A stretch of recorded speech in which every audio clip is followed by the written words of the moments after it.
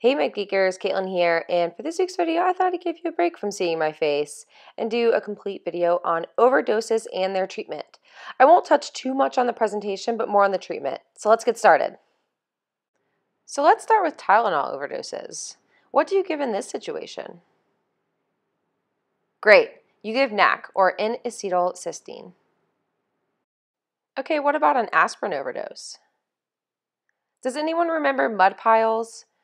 That mnemonic that you use for metabolic acidosis? Well, the S stands for salicylates. So aspirin is a cause of metabolic acidosis. So bicarb helps alkalize the urine and increases excretion of aspirin. Hemodialysis is also sometimes definitively needed. Okay, very similar to aspirin overdoses. What do you need in a TCA or tricyclic antidepressant overdose? Great. You also need bicarb in this case. Okay, now what do you give in an opioid or a benzo overdose? Awesome. So opioid, you obviously give Narcan, which is naloxone, and in a benzo overdose, you give flumazenil, and Narcan is an opioid antagonist, and flumazenil is a GABA receptor antagonist. Okay, what about the illicit drugs like cocaine? Great. So cocaine, there's no particular antidote, but you want to treat the symptoms. So if the patient's having a lot of anxiety or they have an elevated heart rate, you can give them Ativan. You can give them clonidine for their high blood pressure. And what drug do you not want to give in this case? Right. You don't want to give any type of beta blocker. With beta blockers' involvement and cocaine, there will be unopposed alpha stimulation and possibly worsening of cocaine's alpha stimulation, and this could possibly lead to coronary vasoconstrictions. So no beta blockers when you suspect cocaine use in any of your patients, especially in an overdose. Okay, switching gears to more common drugs that we see. What do you give in an iron overdose? Great. You give deferoxamine. And remember that iron is radiopaque on x-ray. So if you definitely suspect this, then you can always get an x-ray and try and find it in their tummy. So here you can see some iron supplements that are sitting in the stomach there on this x-ray.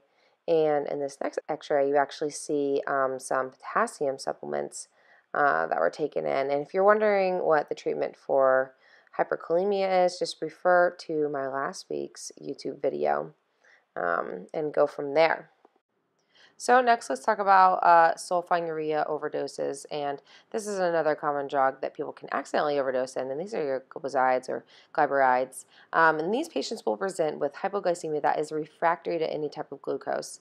I've personally seen this in the emergency department where this patient just took too many of his diabetes medicines, and then he all of a sudden is just very low in his glucose. He ate breakfast. We gave him a couple D50s, and he was still very low.